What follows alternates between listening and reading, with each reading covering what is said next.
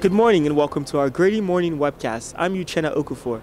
Now behind me you will notice several backpacks lying in the ground. This is all part of suicide awareness, and it's called the Send Silence Packing Suicide Awareness Program, meant to bring awareness to suicides happening all over the country. Now reporters Chelsea Thompson and Sarah Lim will have more for us in the 5 o'clock hour on what these backpacks represent. The Georgia Bureau of Investigation is on campus this morning to talk about a Winder man who was found buried in concrete. Our reporters Joshua Buse and Daniel Brown have more for us on the story later. And also in the news, an Athens grandmother gave birth to her own grandchild. Unbelievable. Our anchors are looking into the story and they'll have more for us later. Now tune in for our Grady Webcast at 1 p.m. and until then, I'll see you later.